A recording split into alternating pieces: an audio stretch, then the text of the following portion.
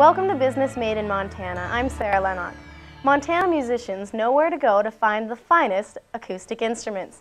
These instruments, made in a brick schoolhouse in Logan, Montana, are known around the world.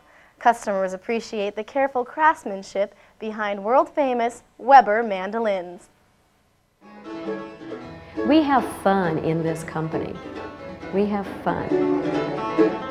They're proud of what they sell.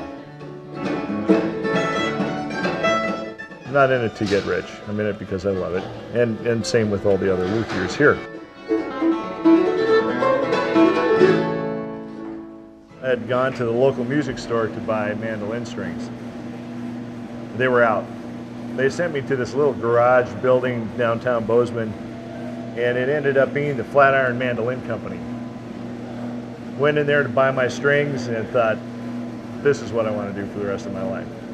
He was the real eager guy at Flatiron that was, doing everything, and then all of a sudden one day he's the sort of the head builder at Flatiron, and then all of a sudden he's the guy I went to talk to if I stopped by there, and he was the guy in the front office, so the evolution was very quick for Bruce. But the tried and true instrument is maple back, spruce top, maple neck, ebony fingerboard.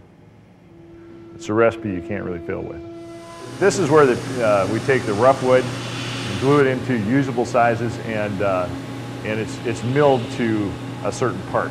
Necks, backs, tops, all the parts and blocks that go inside the instrument, a part that's ready for the luthier's hands to go to work on. Let them pay attention to the detail they need to, rather than pay a lot of attention to removing excess material, which doesn't take a lot of skill. At this point, you can start to hear some tone to the instrument. It all has to come together to create basically a bell, something that'll reflect the sound into the instrument. Every process from this point on is to build on that tone, improve it, get a little more volume, and just bring out the life that's there already. And, Gibson Guitar Corporation bought Flatiron shortly after I started working there. Gibson merged with Flatiron because Flatiron was making an F5 that Gibson could not make out of Nashville successfully. And so for the next 10 years, Gibson and Flatiron were the same thing. We could order up a mandolin and Bruce would build it. It would be a custom shop Bruce mandolin. They were great. And then by 94 or 5, he was too busy with handling the corporate stuff. And I think that was really frustrating him. And then it shut down the end of '96.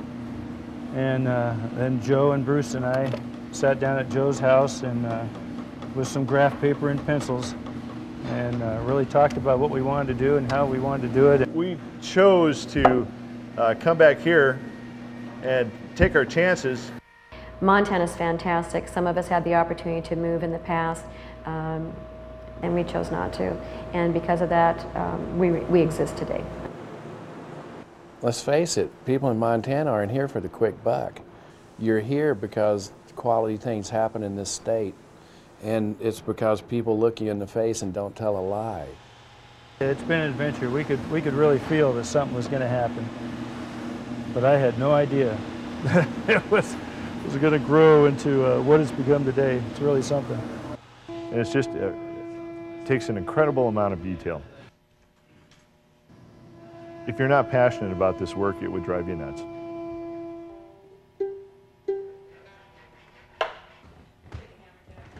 This mandolin will end up in somebody's hand being played one day. And I want them to be as happy playing it as I am building it. But he wants to make a high-quality instrument that he has his name on and can take humble pride, if we can say it that way, that name is on the peg head. He takes no credit for any of this. It all goes to his employees. The world has beat a path to Weber's door. That's the reality of Weber. Real players really choose them.